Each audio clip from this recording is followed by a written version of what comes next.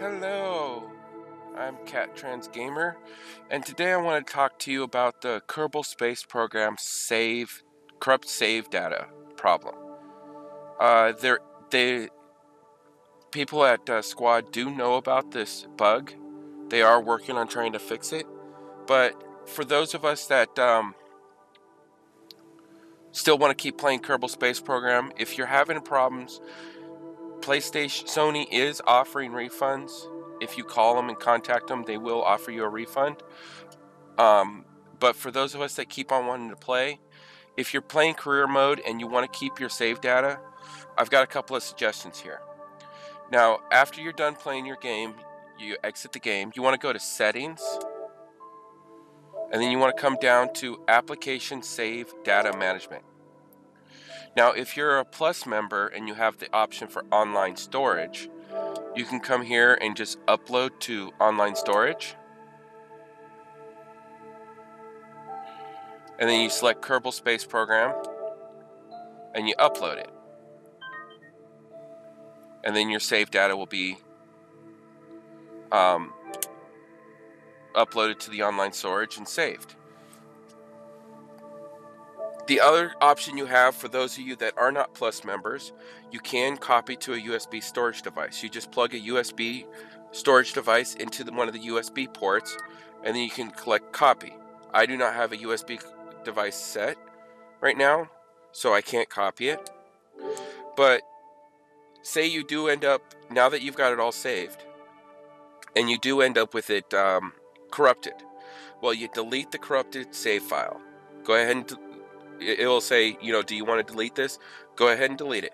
Then you come back here to the Application Save Data Management, and those with online storage like me, you can download to system storage. You just select your save file and you select download, and it will download it off of the cloud onto your system. If you are using a USB device, you can collect save data.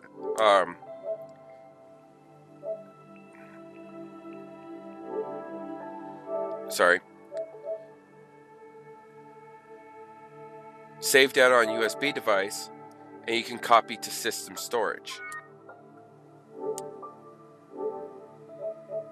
So that's how you get it back,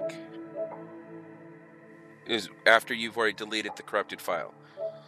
This is so you can back up your save files and whatnot. Another thing you need to do is, for those of us with Plus accounts, you want to turn off auto update on the Kerbal Space Program. You want to make sure it's unchecked for automatic uploads. Because if it's checked for automatic uploads and a corrupted save file gets uploaded to your cloud service, your automatic upload's going to be, your cloud service save file is going to be corrupted just like your system save file. So to prevent that, turn off automatic uploads until they get this fixed. Once they get it fixed, I will again make another video and let you guys know. But this is how you can bypass this. Every time you finish Kerbal Space Program, just go back in and upload it to your online storage or copy to a USB storage device. Alright, I hope this information helps you guys, and I hope those of you that are playing Kerbal Space Program keep on playing this, and yeah, I will see you guys in the next episode of Kerbal Space Program. Have a good one. Bye!